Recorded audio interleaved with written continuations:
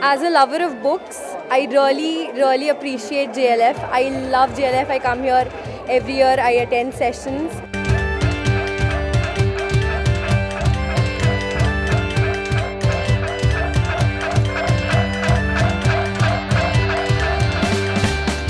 The people, the vibrancy, the amount of different topics, the panels, the hospitality, the culture, everything. It's wonderful. I feel a deep sense of satisfaction that the literary scene in India is so vibrant and so alive. We've had writers from 15 Indian languages and almost 30 international languages. Jaipur Literary Festival is there so many brilliant things on at the same time that you can't choose what to go to. It's really fantastic. It's wonderful to be here.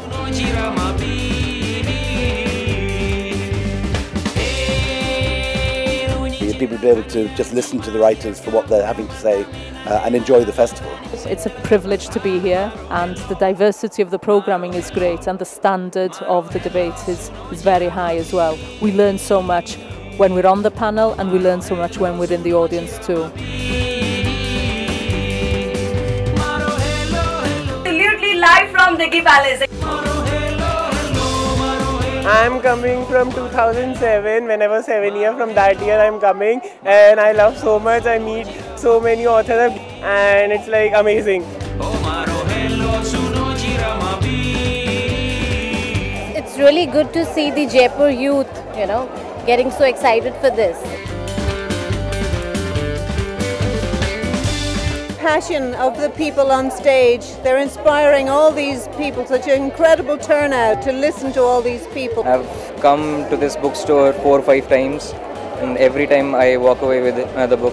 I've been to festivals all over the world, but I've never been to a festival that is anything like it. It is more enjoyable, more exciting, more vibrant, and it's free. It crosses boundaries and limits and heritages. And that is brilliant. All the speakers, they made us so much clear and love for the literature more and more, and they updated us that what's the new upcoming, and I'm thankful to JLF. And it's nice to see so many, especially young people, interested in literature. It's amazing to see how many of them just keep coming back and sitting through all the panels and taking down notes. It's a very great thing to have this festival in Jaipur. So we come here, we get a lot of knowledge, we can cluster our knowledge here. Around 6 sessions, and whether it's Samvad or whether in Charbagh, everything together. Isn't it wonderful for each and every one to experience this? Especially the ones in school, to know that there is value in books and not always on the mobiles, sticking to it every time. Well, it is indeed the Kumbh of literature. Very pleased with particularly how the performance poetry has gone. It's something I think we've been weak on in the past. We've had some very good sessions from the Arab world, some remarkable sessions from West Africa. And what I love about JLF is that it makes space for poetry. Poetry is not often given as much time and love as it gets here.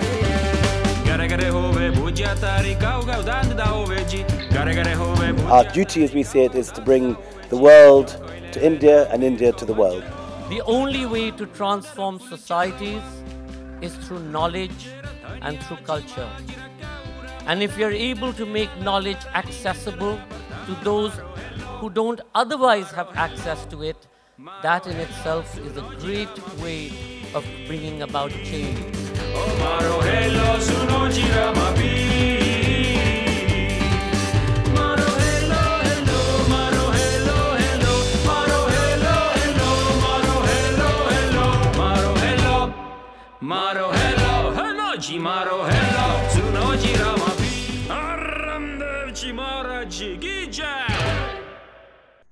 Good evening, everyone.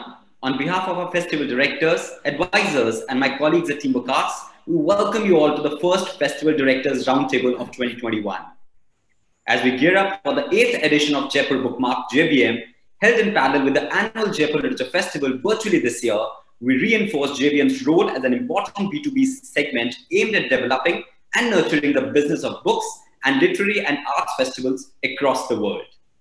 This year, the festival will take place from 22nd to 25th February 2021. Today's session, a challenge to innovate. Alexandra Buchler, Amina Saeed, Janvi Prasad, Nick Barley, Sabine Iqbal, and Yasmin El-Rafa in conversation with Sanjoy K. Roy. Alexandra Buchler. Alexandra is the director of the European platform, Literature Across Frontiers, a literary translator, editor, and curator. She has collaborated with Indian writers and literary organizations for over a decade. Amina Saeed. Amina was managing director of Oxford University Press, Pakistan for 30 years. Currently, she is MD of Lightstones Publishers and the first woman in Pakistan to become head of a multinational and to be elected president of the Overseas Investors Chamber of Commerce and Industry.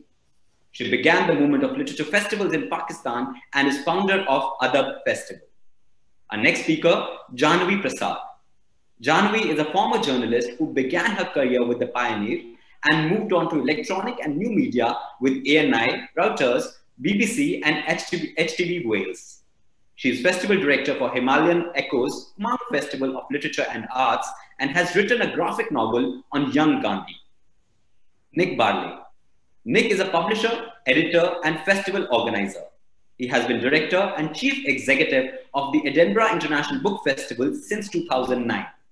Barley has judged a variety of literary and cultural prizes. In 2017, he chaired the judging panel for the Man Booker International Prize. Since 2018, he has been a trustee of the Booker Prize Foundation. Our next speaker, Sabine Iqbal. Sabine is a senior journalist and author. His novel, shortlisted for Tata Lives First Book Award. His second novel, Shamal Days, will soon be published by HarperCollins. Sabine is the director of Matrabhumi International Festival of Letters. Yasmin El-Rafa. Yasmin has helped produce the Palestine Festival of Literature since. She is based in Cairo, where she works with the bilingual newspaper Mada Masr. Her first book, Radius, on account of militant feminist resistance to mass sexual violence during the Egyptian Revolution, will be published by Verso in 2022. In conversation with Sanjoy K. Roy. Sanjoy is an entrepreneur of the arts, is the managing director of Team Book Arts, producers of the Jaipur Literature Festival and JLF and 25 other festivals across the world, and is a founder trustee of Salam Balak Trust, providing support services for street and working children in Delhi. Roy works closely with various industry bodies and the government on policy issues in the cultural sector in India, and has lectured and collaborated with international universities such as University of Chicago, Harvard, MIT Media Lab, and the London School of Economics. This conversation will be followed by a Q&A. Please feel free to send in your questions. All our sessions will be available to view on our Facebook page and YouTube channel post the festival in February. Sanjoy, over to you.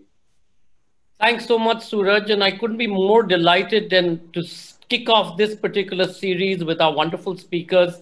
It's that emotional moment when I want to reach out and give each of you a hug, because we haven't been able to see each other or even speak with each other over the past few months. So lots of love and lots of affection streaming towards you through Zoom from Namita and me.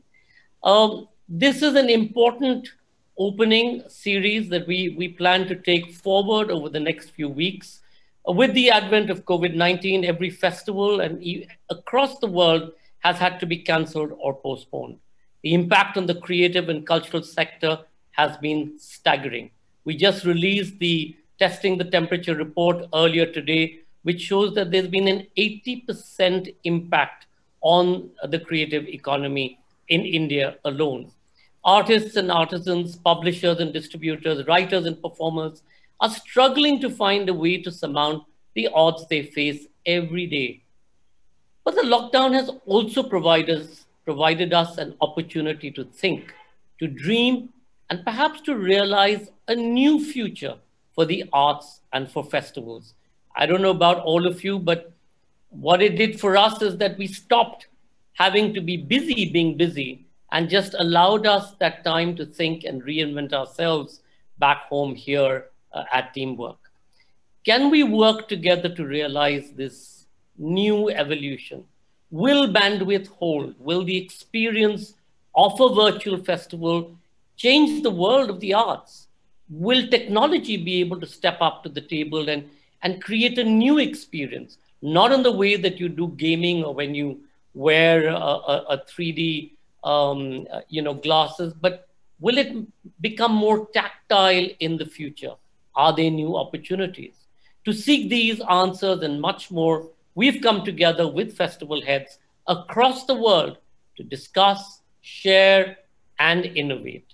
But before I move to the session, may I please invite Namita Gokhale, who's an award-winning writer, publisher, festival director for the Jaipur Literature Festival. She's written over 20 books, including 11 works of fiction. Her recent novel, Jaipur Journals, was released in January 2020. Betrayed by Hope, a play on the tragic life of the poet Michael Madhusudan Dutt, was published in December 2020. She's a co-founder and co-director of the Jaipur Literature Festival and JBM. Namita, over to you. Hello, all of you. Like Sanjoy, I wish I could give all of you a hug. Here's a virtual one, absolutely from my heart. It's wonderful to be reconnecting with friends, with colleagues, all those who stand by books, ideas, and literature. It's been a time of disruption and challenges, but also of learnings, and more importantly, for me and for many of us, of unlearnings. We've had to unlearn so much. Digital technology has provided the solace of virtual community, but it also posed the one question that hangs heavy on the air. And that question is the shadow of AI, the shadow of control. Who is telling our stories? Which are the stories that are forced into silence and amnesia around us? Who has power to control, to often distort the dominant narratives that we imbibe? We are each other's stories. Books and ideas endure. They sustain the human narrative. Like all of you, we at JLF have adapted to the times. I feel like an early amphibian, learning to swim, remembering to walk. William Dalrymple, Sanjoy Roy, and the incredible team at JLF have together helped to create and sustain 3 digital platforms. That is Brave New World, not so brave anymore, sadly, we are getting tired. Words Are Bridges, which is about multilingual spaces, and Voices of Faith. I'm hopeless at numbers, Sanjoy will tell you, but they have done well in terms of audiences and established a distinct identity. Although, of course, revenue streams are precarious, resources are an uphill climb. Our international editions at the British Library London and at the ones in Houston, New York, Boulder, Colorado, Toronto, so many places. They have reached out to audiences and time zones across locations in ways that the old physical models could not have ever done.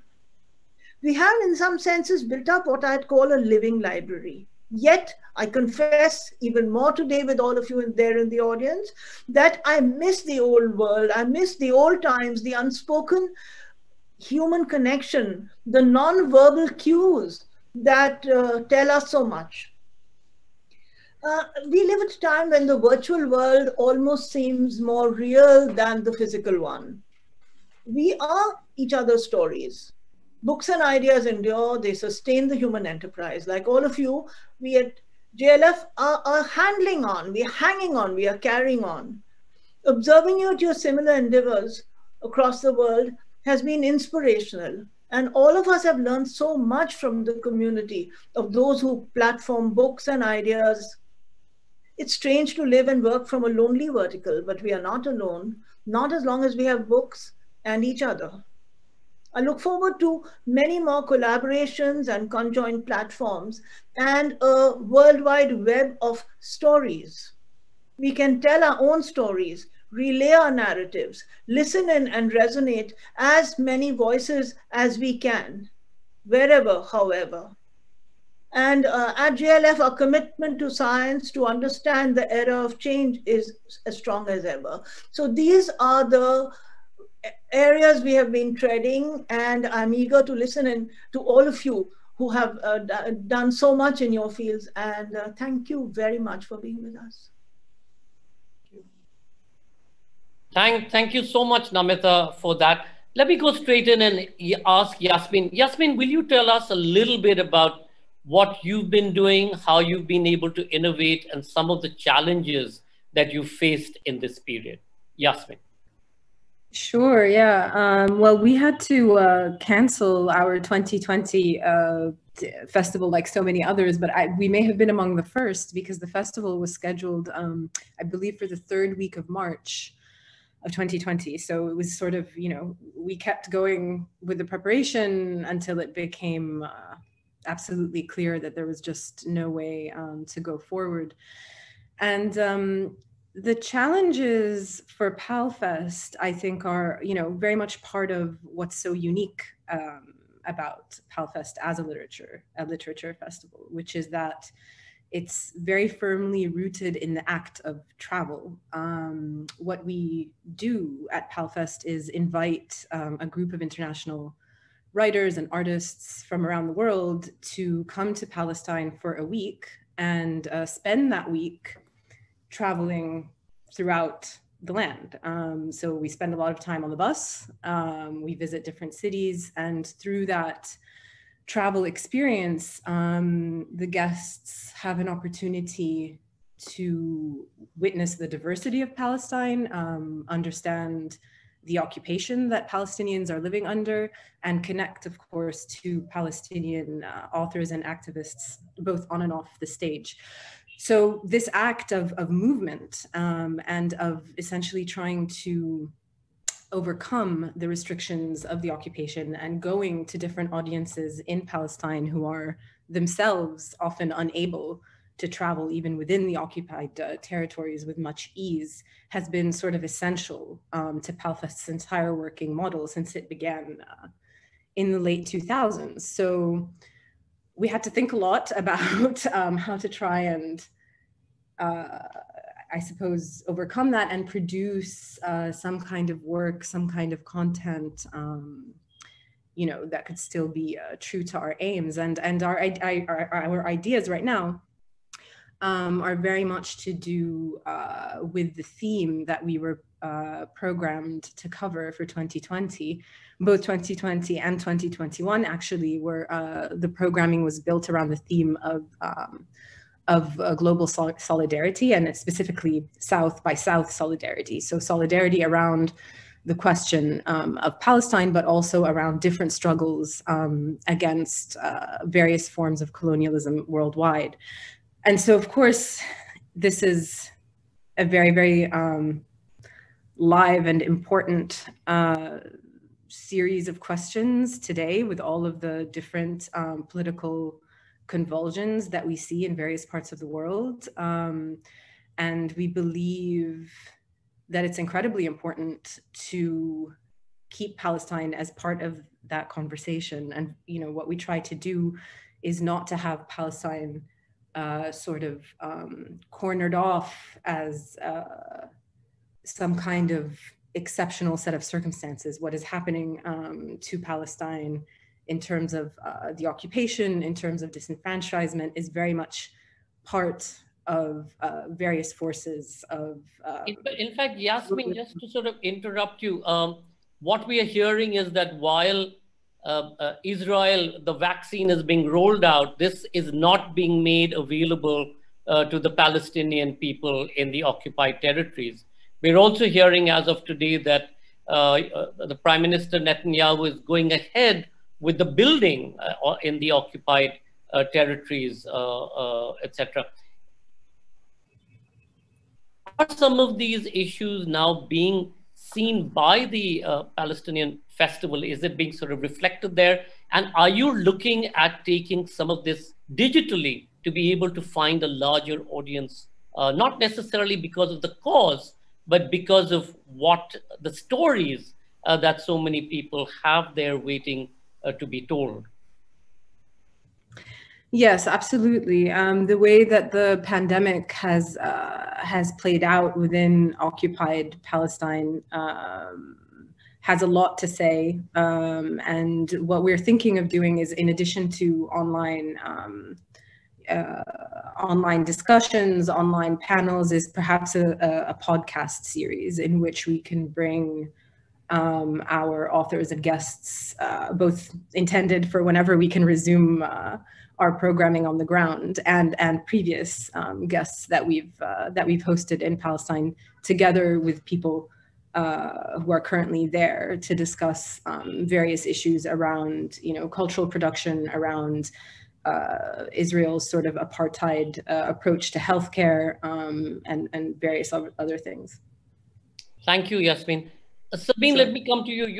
You're coming to us from a state which has still got one of the highest rates of COVID-19 infection. And in fact, while your mortality rate is still comparatively low, you are way above the national and the international average right now.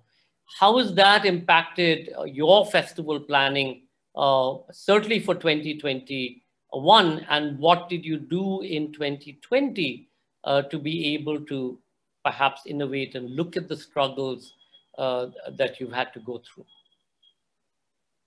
Sabine, you're on mute. Sorry, yeah, I'm there, right? Okay. Thank you, Sanjoy, for having me here. And unfortunately, MBIFL, Mathrubhumi International Festival Letters, has to be done in a different way, as in a different format, because a physical festival is not quite possible at the moment in Kerala.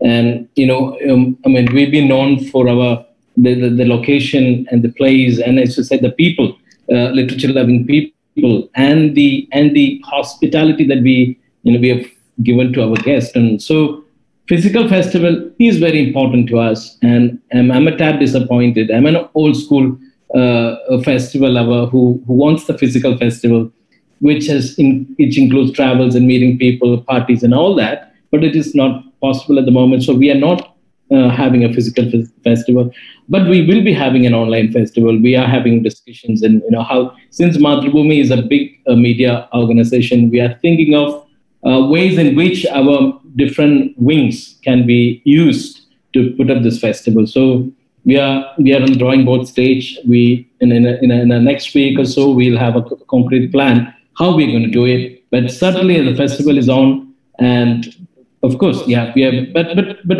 having said that, I'm very skeptical about this digital platform, because of course it opens new vistas and gives us more opportunities. But then for me, a festival is whether I can touch Sanjoy and hug you. That's a festival. That's where the magic happens. Sabine, let me also ask you, Kerala is the most literate state in India. It's got 100% literacy. Yeah. But it also has a very large non-resident Indian population scattered across the globe, concentrated to a large extent in the Middle East. Tell us, during the pandemic, has this impacted the stories that have been coming out? Has it impacted publishing? Has it impacted bookstores? Give us a little sense of how this has come to play over the last 6 to 7 months. Yeah, it has affected. Of course, it has affected bookstores. For example, my own book was my dream. My debut novel was, published in February, and in March we have the national, lockdown, and there's no sale. So it has definitely affected. I'm a victim. So I've been talking to a lot of bookstores, and they said yes, it's been picking up, but then not to the old glory of bookstores. But then we are hopeful it will pick up. Of course, we put up a brave face in the beginning of fighting pandemic, but of late we lost. It's gone out of our hands now because of the sheer number of expats who started to come back to Kerala from different parts of the world. We can't say no to them. We have to take them in. And then, that's a situation that wasn't. So that's a situation. We are limping back to some sort of normalcy. But a festival with thousands of people, I don't think it's on the card now. Thanks, Sabine. Well, what is amazing about Kerala, apart from its beaches and its cuisine, is just the hospitality and the nature and the sense of nature when you get there. And you can't do that on any kind of Zoom window. So you have to do it physically. Certainly not. Yeah. Nick, the world literally held its breath or the art world literally held its breath when we heard that the Edinburgh Festival, the center of the arts world, had decided to cancel the 2020 edition. For many of us, the world came to an end in August. One felt bereft of not being able to go run in and run to a session and grab your seat and then come out and go to a show and then head to the international festival and go and catch a bit of science. How did you all sort of cope in that period, and how did you look at moving forward post this sort of cancellation in August? Thank you, Sanjoy. It's lovely to see you, and it's lovely to see you, Namita, and all of you here today. I must say I'm missing you. We so look forward to seeing you in Edinburgh each summer, or in Jaipur in January. And you're right, the Edinburgh's festivals cancelled in unison. So 9 summer festivals all announced their cancellation at the same time. And for Scotland and for the city of Edinburgh, this was a big deal, not just because of the loss of culture, but because of the commercial issues that threw up. Edinburgh is a city which is built on culture and festivals as its foundation. And the cancellation of the festivals meant the loss of hundreds of millions of pounds of income. The city doubles in population every summer from international tourists and artists who join from all over the world. And so you can imagine the gnashing of teeth and the wailing of the money people and the politicians when they realized that we had to cancel. But I think what we as festival organizers had to do was to close our ears to that and to think about what really we exist for. And I think that the book festival in particular, we realized that what we do is we bring together a community of people who love books, but a community of people who need to talk and discuss their place in the world and how books can help us think about that. I call it a community of thought. And we had to try to recreate a community of thought in an online form. And I've got to say that Jaipur, the work you've been doing, has been a really great example of exactly that, of creating a community of thought through your different platforms that Namita was describing. And in Edinburgh, we tried to do the same thing. And we did it by building a studio in an empty building which would otherwise have been used for fringe events, and 2 studios which were in enormous spaces where we could have all of the appropriate social distancing. And potentially, if the pandemic had played out in the best possible case, we could have had audience members in there as well, but that was not to be.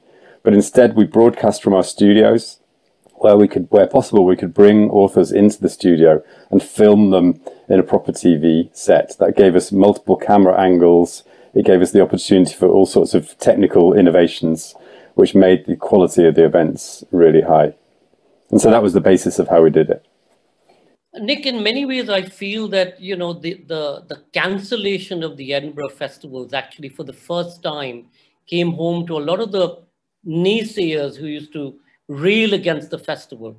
The fact that Edinburgh lost approximately 347 million of additional income into the city in August really woke up certainly your politicians, certainly Fiona Hislop and Nicola Sturgeon. And tell us a little bit about the kind of support that Creative Scotland and the Edinburgh, the Scottish Parliament was able to bring to bear on the creative economy and to the arts world in Scotland. Yeah.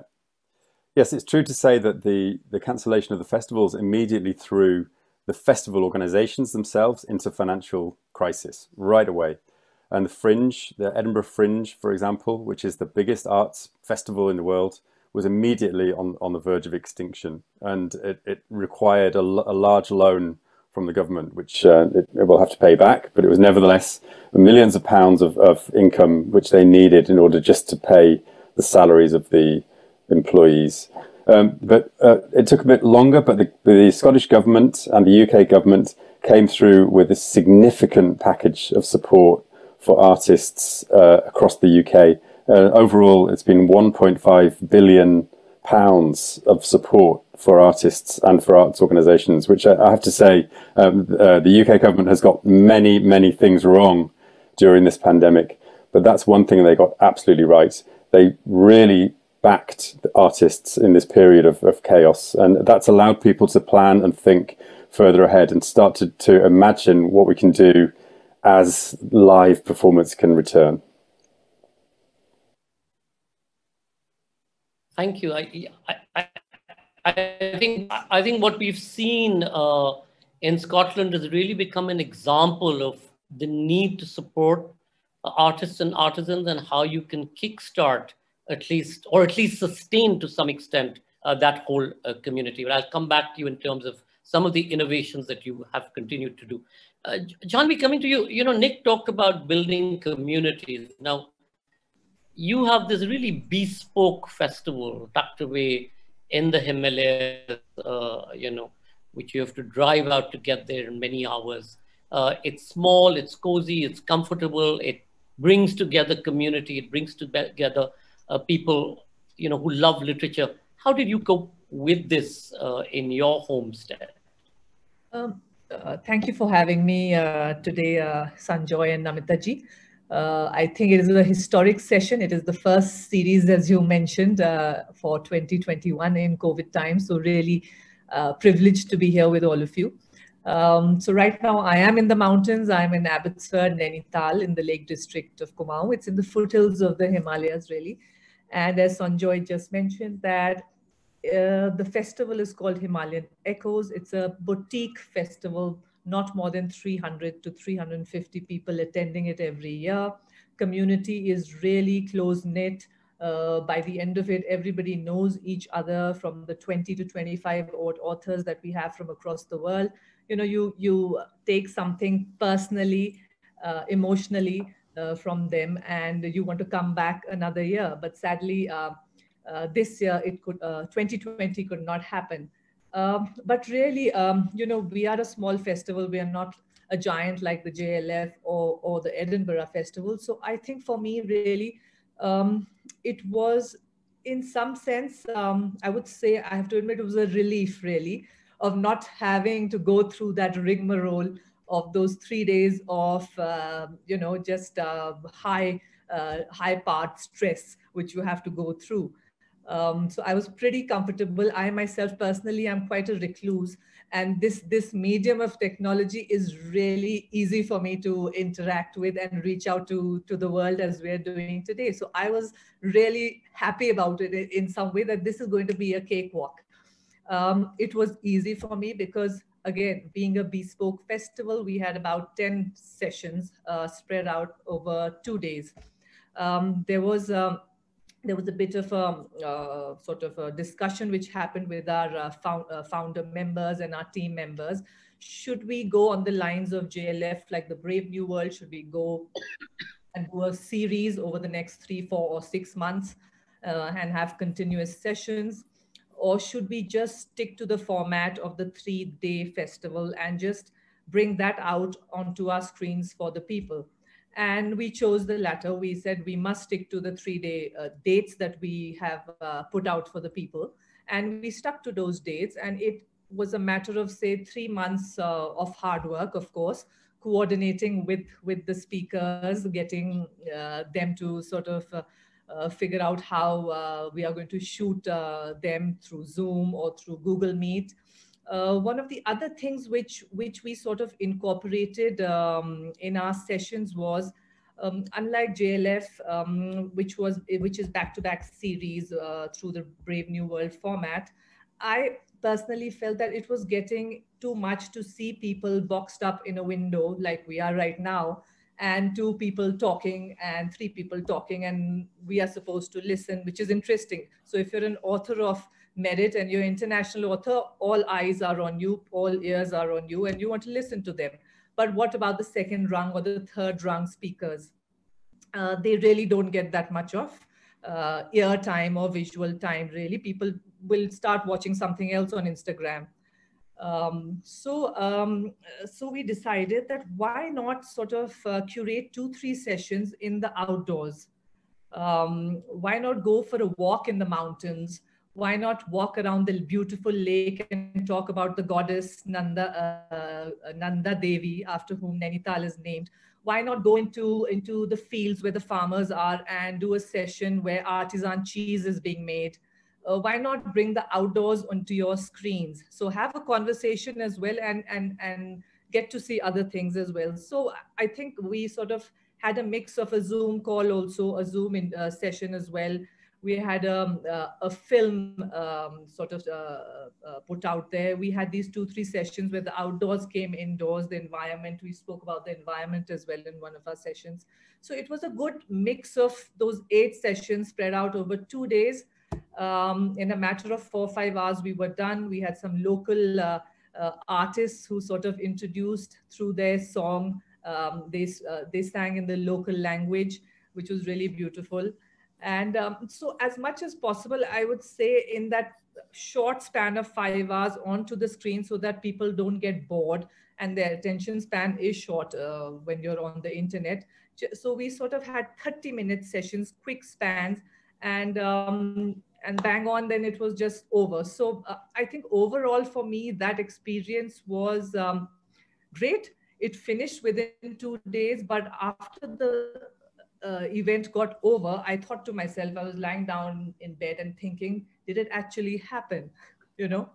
So as Sabine is saying that, you know, the physical intimacy really is so important for a festival to be felt, to be remembered, and those emotions to come out, to meet people, to network, those bonds. So that I was left with a feeling of emptiness, I have to say. Though the sessions were good, we reached out to a large number of people across India and the world. The numbers were larger. The hits on the sessions were much better. But it just left me empty, I would say. So technology is great. It's very comfortable. I don't mind doing it again next year. It's very easy to do because it is a small festival. But if I have to do another physical one, I will do it. And God willing, I will in 2021. But Janvi, what we hear is your neck of the woods in Nainital is fairly COVID free. There's been very few cases that have been recorded. There's strict access to the state, and in some sense, you all are in a bubble. Not really. We've had our fair share of COVID cases here. Because locally, maybe people not, but the tourists coming in, or the one odd person coming from Delhi who might be a local here coming in and spreading it, it's happened. But the good thing is, because we are in a much open space as compared to Bombay, Delhi, Bangalore, which are cities. I mean, we are open in an open space. There's fresh air, beautiful sunshine. You can go for the walks wherever you want. People are maintaining social distancing. So you know, the population is also less in that sense. So you are getting your space around you to do what you want to do really in the mountains. So so that's one advantage of being in the hills really. Thank you, Janvi. Amina, Nick talked about the fact that, you know, when the crisis hit the festivals in Edinburgh, there was the Scottish government who immediately stepped in and was able to provide some support, you know, financial support, etc. You obviously in Pakistan, or we here, don't have access to that. Tell us a little bit about how you have coped, and also what has this been an opportunity? We've found that in this new format, it's been much easier for us to have dialogues with writers of Pakistani origin or in Pakistan, without the usual, oh, if you come here, we won't give you the visa, or we will beat up on whoever's organizing it. Tell us a little bit about how you have coped with the situation, and if you felt any advantages to COVID-19. Thank you, Sanjoy, and thank you, Namita, for inviting me. Well, actually, you know, we unfortunately never got any support from the government for our festival. We used to rely on corporate sponsors and other such sponsors. Unfortunately, they too, because of COVID and because they suffered so much in their own business, it was difficult to get sponsors later. But having said that, we have survived. without having had any income this year because we are a very small group. Fortunately, our festival was held in the first week of February this year. So we were able to have a physical festival before COVID hit us. So, however, this year it's very unlikely that we are going to have our festival. But what we have done is that, again, taking a leaf out of the Brave New World book, we've got, we had a single sessions of festivals. For example, we had a session with Dr. Malia Lodhi, a well-known Pakistan economist and diplomat, that was very widely attended. And then we had another session with Prince Hassan of Jordan. And I must say, his session was oversubscribed. And this is one of the advantages that we were able to invite him, and he came because the session was on Zoom, and he spoke brilliantly. So we've had these odd sessions on Zoom. However, what I'm planning for later this year is actually, two things. One is that I find that the physical festival is the best way, really, because I still remember Vikram Seth had come to one of my festivals in Karachi, and the room was stacked with people. And when he walked in, I heard an intake of breath. I mean, people were so thrilled that Vikram Seth is actually there. This is something that you will not experience on Zoom. But of course, that's, I think for this year, that's a choice we have.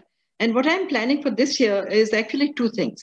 I want to take advantage of the fact that one can invite people from anywhere in the world, and not, as you said, Sanjoy, bother about visas or other expenses. So we have a wide range of authors to invite. But I've also been advised by quite a few people that we should try and make it, because, in Pakistan, at least, we feel there's a little fatigue of people attending festivals online. So I thought we would make it more entertaining for people to have a kind of a performance festival. Rather than just panel discussions, we could maybe have some kind of performance, whether it's poetry recitation or whether it's, dramatized readings. I thought that would add interest and attract people to attend it. Another thing that I'm planning for this year, which will be something new, I feel, is that I'm very conscious of the fact that my festival is in Karachi. And of course, one of my motives in beginning this festival was that it should become a movement in Pakistan. I have to say that I was inspired by the Jaipur Literature Festival. I attended the Jaipur Festival for the first time in 2009. And I was so thrilled and so impressed and so inspired that I felt I have to do this. Till then, there was nothing like a literature festival in Pakistan. In 2010, with a lot of help from the British Council, I organized the first literature festival, which was attended by 5,000 people. In 2018, we had 200,000 people. And I felt that, I have learned so much from Jaipur. Let me also share this with other people in Pakistan. And I tried to create a model. And I was delighted that, it spread to Islamabad, Lahore, Gwadar, Hyderabad, Faisalabad, all over Pakistan. It really did become a movement. However, I'm very conscious of the fact that it's still not being held in smaller areas. So my idea this year is to organize it in smaller areas. But again, it's difficult for us to go to all the smaller parts of Pakistan. So what I want to do is to identify some people who can become the organizers and curators, and somehow get them, help them organize their own festival. And also to encourage them to get the local artists and speakers, so that it's not just the big names who attend these festivals, but for every smaller area of Pakistan, especially in places like in rural areas, rural Sindh or rural Punjab, or rural sort of the Khyber Pakhtunkhwa area. invite people to organize their own festivals and maybe try and raise some funds to support them and train them how to do it. And these local festivals will have the local artists and writers. So that's my plan for this year. Thank you, Amina. That was a great story of hope in the way that you've been able to work, across with these smaller places. And I think all of us around this table would be very happy to provide any kind of knowledge support in your effort of building it across other smaller places. Alexandra, let me come to you. We've been, of course, in conversation on many different forums, but give us a sense of how you and Europe and the literature festival tradition has sort of been impacted, but also more importantly, how you've been able to move beyond that. And perhaps if you also sort of dwell a little bit upon the collaborations that have come out of this pandemic. Thank you, Sanjoy, and thank you for the invitation. It's really wonderful to be here, but also I have to say that seeing the video made me feel really nostalgic because this time every year I would be getting ready to go to India and attend some of the festivals. And I have to say that the last visit I made to India was also the last international trip that I made last year. So I've been grounded since then. Being the last speaker means that almost everything has been said, and that there's not that much to add. LAF, you asked about the European festivals. Literature Across Frontiers, LAF is a platform. We're not a festival. We work with festivals, and if anything, we are a kind of mini festival on wheels, because we bring writers to festivals, and what we have been doing, or we help with curation of program. And what we have been doing in India is that we have been bringing European writers to Indian festivals. We have also been bringing writers and translators together. We work a lot with translators because obviously any literary international work has translation at its core. So our work has been very much affected by what's happened, precisely because it all revolves around travel, around our motto is making literature travel. So what we do is not just work with festivals, we also organize residencies, either on an ad hoc basis, or we work with other organizations on more sustained programs of residencies. So what we faced this year was that we basically had to cancel everything, like everyone. We had to rethink what we are doing. And as Nick pointed out, the UK, and in our case, the Welsh government, because we are based in Wales, has been really generous and has responded very quickly to the situation. But at the same time, obviously the usual ways of funding have been affected. So there have been various rescue funds and so on, but that organizations applied to deal with the immediate situation. But we work with festivals. The festivals we work with really represent a wide range of models. And we work with very large festivals, which are city-based, like the Passaporta Festival in Brussels or the Cosmopolis Festival in Barcelona.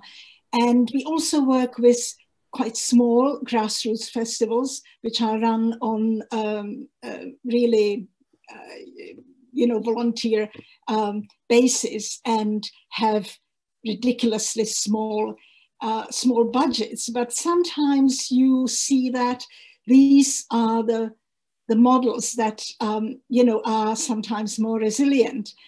And so what has been happening really across the board is very much the same. Zoom sessions or hybrid programming. And in some cases, I would say that, for instance, there has been what Nick described, or Janavi. I really like that idea of taking the viewer, taking the writer and the viewer on a walk. And this is actually what some of our partner festivals have been doing in their physical festivals, and then they would do it with the digital way of dealing with the situation. I'd give an example of the Poetry Festival in Berlin, which also organizes a poetry film festival, the Zebra Poetry Festival, which is a biennial festival. So they're very much attuned to connecting poetry with the visual. And they have come up with a really interesting model, interesting formats, which were partly filmed in various locations and are visually really much more appealing than the talking heads that we have all become accustomed to. We generally had to basically, speed up our learning, and because part of our funding has always come from the European Union, and they have been always asking the question, how do you deal with the digital shift? And in the past, we kind of thought, okay, we'll say something, we'll make a few videos or something, or podcasts. But now we really had to address this. So I think we're not there. I don't know what the future will bring, because there has been this Zoom fatigue. We have been able to attend, a number of festivals all around the world, but in the end, you grow a bit tired, and also the writers become a bit tired. We have been recording conversations for some of our partner festivals, and I've had writers who said, look, I'm just completely exhausted. I don't want to do it. I need a break. So I think we need to think about maybe different formats, and learn even more about the technology that will enable this. But I absolutely agree that the physical proximity, the excitement, the interaction with the audience is something that's absolutely irreplaceable.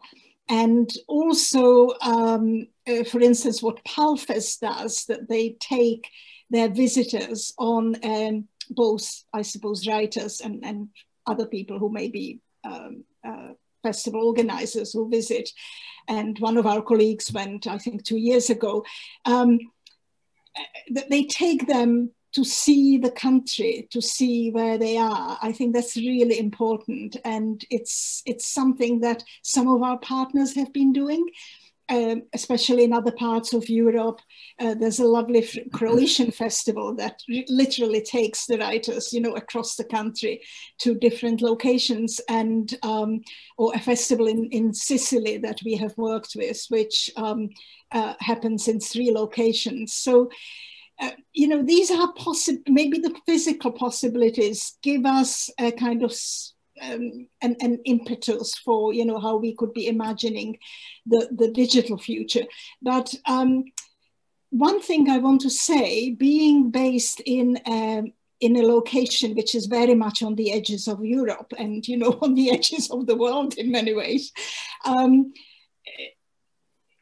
it creates a situation for you where you really feel that there is a kind of inequality. You're on the periphery. If you want to take part in meetings, if you want to, go and attend festivals, you have to travel always. You have to go there. I have noticed that it has become much more, this situation has brought us into a kind of position of equality. We're all sitting here, at our various devices. It's not always the laptop; it can be a phone or whatever, and we can discuss with others. But this is a model that's good for meetings, for brainstorming, and so on. But I think festivals hopefully will be able to go to a physical mode again. Thank you, Alex. I totally agree with so much of what you said. One of the biggest problems, of course, has been how do you translate? I mean, even with JLF's Brave New World, the season that we started, as Namita said, we're at 4.8 million views with whatever, 26 million reach or whatever it is. But how does that convert, dollar to cent? Because we are seeing for every £1 that we used to get in terms of sponsorship, today you're getting less than 8 pence or 8 pennies. But Nick, I want to just end with coming back to you for a second. I want to ask you, has this digital format made the author common by making him or her accessible in the very same way that television in many ways was, did to the crown or the queen, what we are seeing today. And earlier, it was really the access that different festivals had, that say Edinburgh had or any of our festivals had, to particular groups of writers, which made the festival special. But today, everybody has access and everybody can go online and everybody can listen to Margaret Atwood or Ron Pamuk or whatever. So how is that impact? How do you see that as an impact on this new world of ours? And when we go back to the physical, if it's about going back as opposed to going forward, what do you think will play out in the future? These are such good questions, Sanjoy. Really, you put your finger on it. It was interesting for me listening to some of the other speakers, thinking about the difference between online and in real life. And I was thinking about Arundhati Roy, who came to Edinburgh in 2019, where she was interviewed by our First Minister, Nicola Sturgeon. And the sense of an important event happening in front of the eyes of 750 people in that theatre was really palpable. And then in 2020, we invited Arundhati back, and she was interviewed by an Indian journalist based in Dubai. And she was broadcasting from her home in India. And one of the great things about it was that we could see inside her, she was sitting at her desk. We could see inside her house. So there was something special about seeing inside Arundhati Roy's house.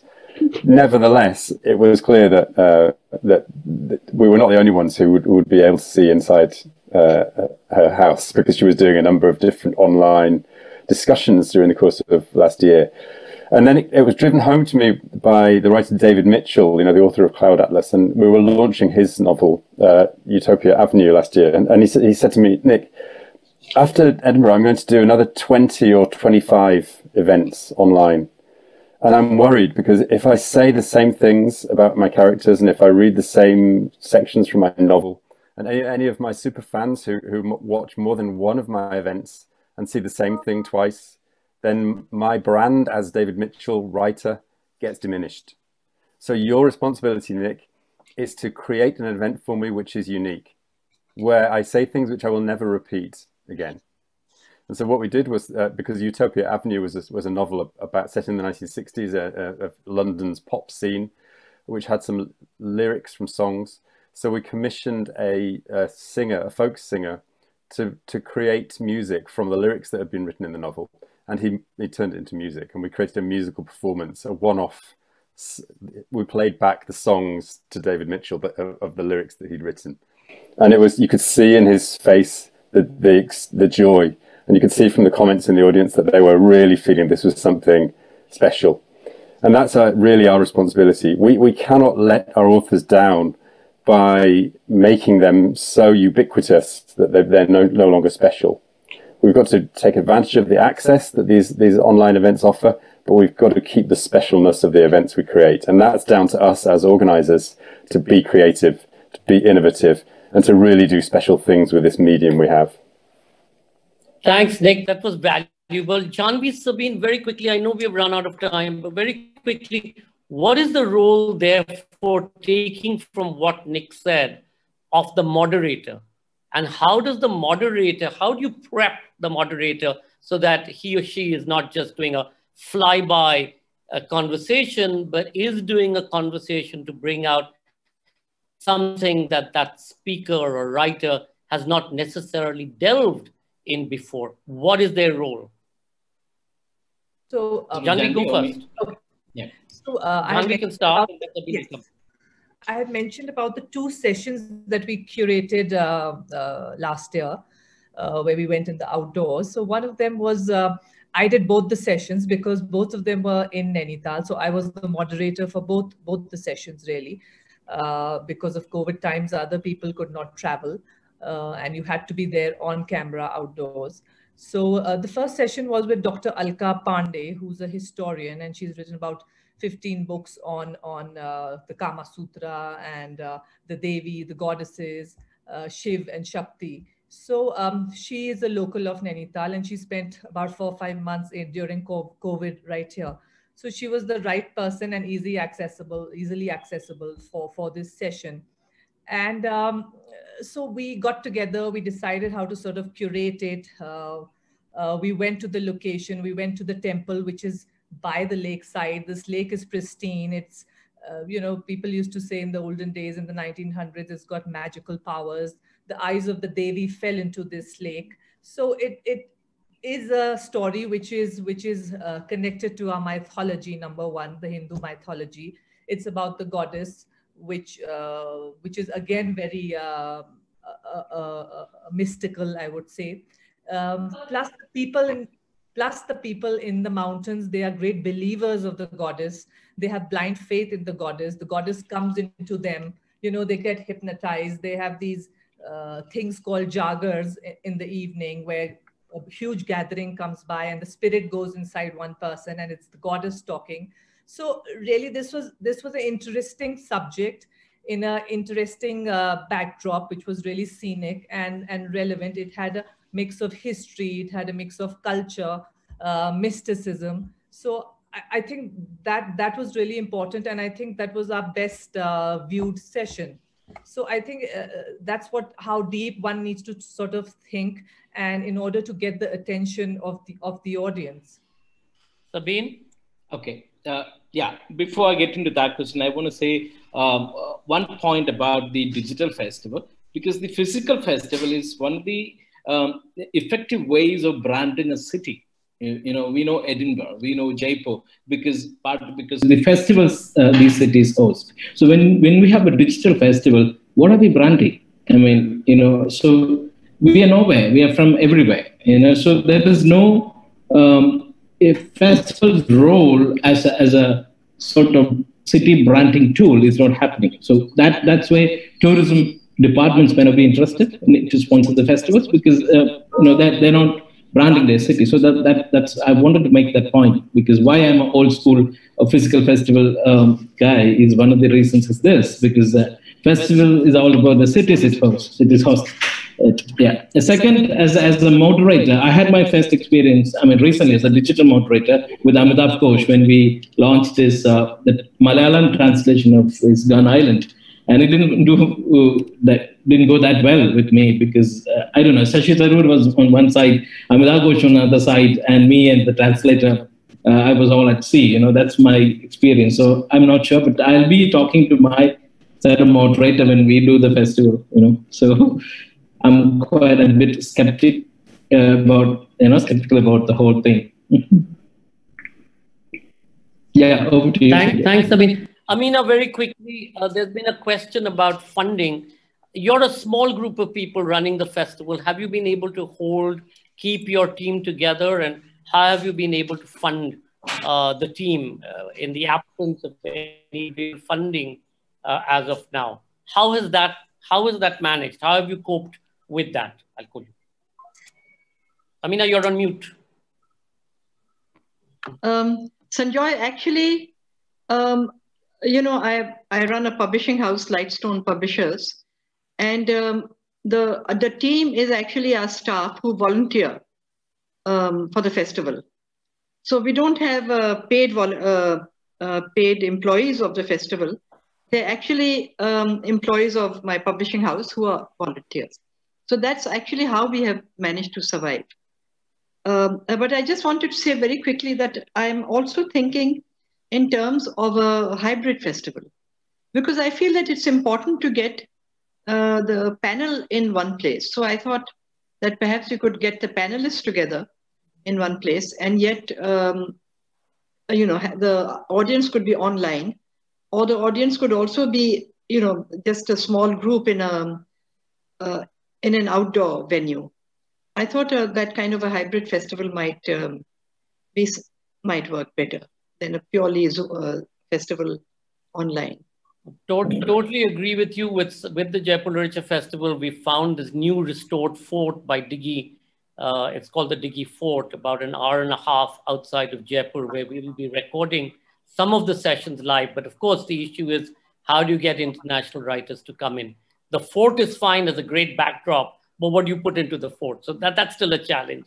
Alexandra, again, a quick question to you. You've answered it already in your earlier this thing. How many Skillshare projects have you enabled, if at all, and in an age of learning online, be it workshops or masterclasses? Well, this is a really good question, because it's something that we should be doing more than we have. A lot of our time at the beginning was taken up by really redesigning everything that we had been planning, and trying to bring the writers that we had planned to take somewhere physically, bringing them together online. We've had some meetings with our partner festivals to discuss how they have been dealing with this situation. And also we are part of a network which we really co-funded, which is a network of organizations that promote the national literatures and provide funding for its translation. So we also have had some meetings with these organizations discussing how they have fared and the impact of the pandemic on the book market in their country and so on. I have spoken in some sessions for book fairs, for example. Most recently, I spoke at a session on a panel at a book fair of independent publishers in the Czech Republic, and we also did a session for a book fair in Greece, for example. So there have been opportunities, but they were often generated by not by us, but by the various partners. So this is really how we work. We respond to requests, and we sometimes have brainstorming sessions about common projects, but often we would respond to an invitation to prepare a session. Thanks, Alan. Yasmin, last question to you. Is this the age of collaboration? Is this the point, as Sabine said, where geography doesn't matter, place doesn't matter? Can we all come together? Do we have to have geographically specific festivals, or can we come together or bond together around causes, around the need of the moment, and create a larger opportunity, a larger voice, especially from something that you're coming from? Absolutely. I mean, I think we have to be thankful that that is also the advantage of the medium that we're left to rely on. But also more broadly, I mean, if the pandemic has demonstrated anything, it's that both our vulnerabilities and our crises, but also our abilities to come together as communities, are all interconnected, and there's no escape from one another, whether it's in terms of the problems that we face or our, the potential solutions for them. So absolutely, yes. Yasmin, Alexandra, Amina, Janvi, Nick, Sabine, Namita Gokhale, thank you all very much. This is absolutely fascinating. Yes, time is short. Nick, perhaps it's the time to kickstart the consortium again, bring it back, look at how we can perhaps have authors in specific coming together as a festival speaking, which we can all share and broadcast together. We will look forward to inviting you back again to our platforms. We're sort of doing it region-wise, traveling across the world to try and get as many voices together. But much appreciated. Congratulations on all the enormous amount of work that you all have done through the year. More power to you. We know how difficult it's been to sustain, to self-motivate, to wake up in the morning, to dress up, get out there and do what we want to do, which has been so important. On that happy note, Suraj, back to you. Thank you, Sanjoy. Thank you, Alexandra Bukhla, Amina Saeed, Janvi Prasad, Nick Bale, Sabine Iqbal, and Yasmin El Rifai for this extremely insightful session and for being part of our virtual Festival Directors Roundtable. And thank you, Sanjoy, for being a fabulous moderator and driving this session so wonderfully. Thank you all. And thank you all for watching and being a great audience. We hope you all enjoyed this conversation and will join us for another such roundtable on Tuesday, 26 January, where directors from around the world will join us to discuss and share their views on similar topics. Till then, stay safe and see you soon.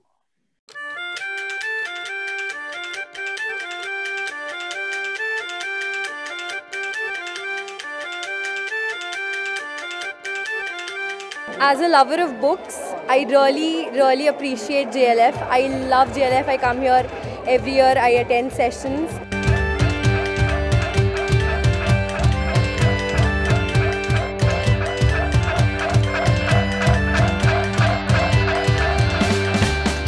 The people, the vibrancy, the amount of different topics, the panels, the hospitality, the culture, everything.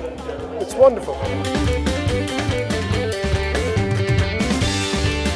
I feel a deep sense of satisfaction that the literary scene in India is so vibrant and so alive.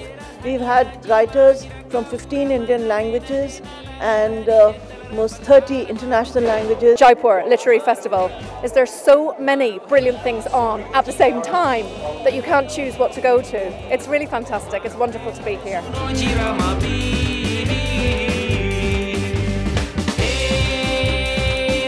People be able to just listen to the writers for what they're having to say and enjoy the festival. It's a privilege to be here, and the diversity of the programming is great, and the standard of the debate is very high as well. We learn so much when we're on the panel, and we learn so much when we're in the audience too. Absolutely live from Diggy Palace. I'm coming from 2007. When I was 7 years, from that year I'm coming, and I love so much. I meet so many authors and it's like amazing. It's really good to see the Jaipur youth, getting so excited for this. Passion of the people on stage. They're inspiring all these people, such an incredible turnout to listen to all these people. I've come to this bookstore 4 or 5 times, and every time I walk away with another book.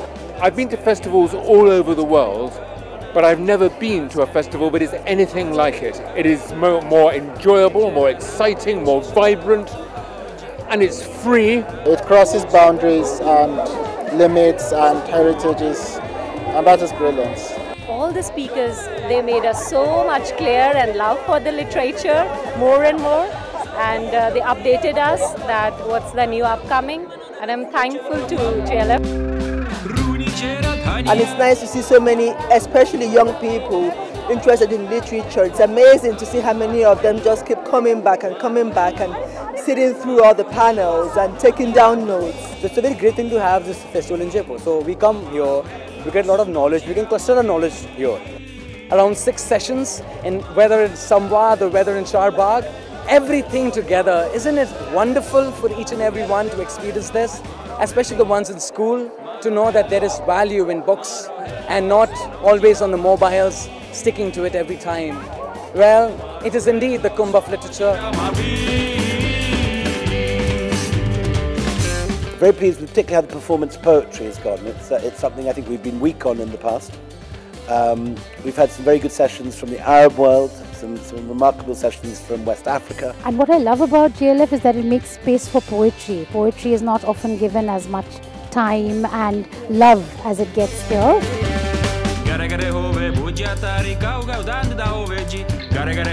Our duty, as we see it, is to bring the world to India and India to the world. The only way to transform societies is through knowledge and through culture. And if you're able to make knowledge accessible to those who don't otherwise have access to it, that in itself is a great way of bringing about change.